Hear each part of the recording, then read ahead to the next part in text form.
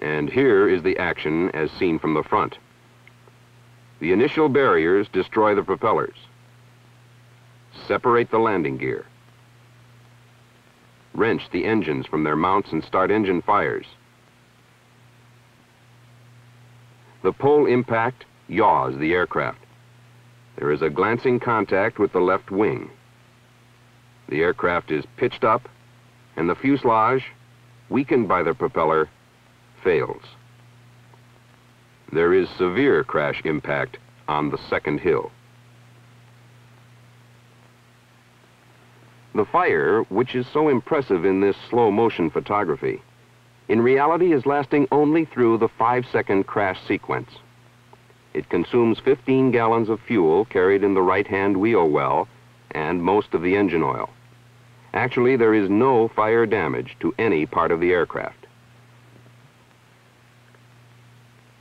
And here is a detailed view of the right wing. The 12-inch telephone pole cuts off the outer panel, but the heavier inboard section breaks off a larger 13-inch telephone pole. The basic wing structure remains intact.